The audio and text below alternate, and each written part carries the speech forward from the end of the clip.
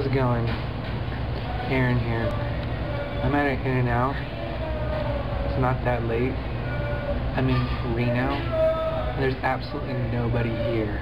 I have never witnessed an experience eating at In-N-Out when there's absolutely nobody eating here except me.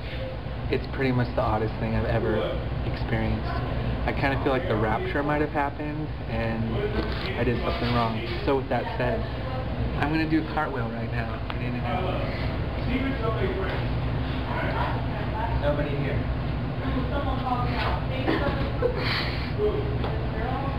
I can't do that in an In-N-Out anywhere else. This is really weird. That's all I have to say.